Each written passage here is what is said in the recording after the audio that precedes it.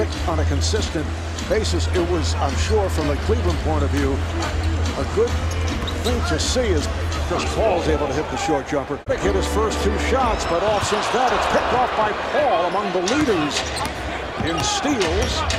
Here's Paul down the lane with the runner. Yes, and the foul. Paul puts the move on Dellavedova, brings it back out, and scores, gets the roll. What a performance here by Chris Paul.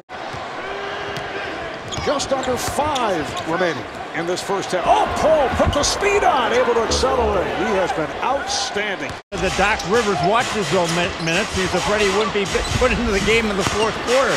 So because of J.J. Redick watching the official score and the minutes on the board. Rivers has with Paul Pierce. Nights when Doc feels he just doesn't have it going tonight. Paul knocking down that mid-range jumper. He can pull him wrong. Clippers. Paul using the screen. Shoots over Mozgov. Chris Paul. In practice, before the games, he's really good. Here is Paul. He has had the touch all night long. Team foul on the Cavaliers. Here's Paul. Oh, what a move by Chris Paul. And the Clippers have cut it to 6.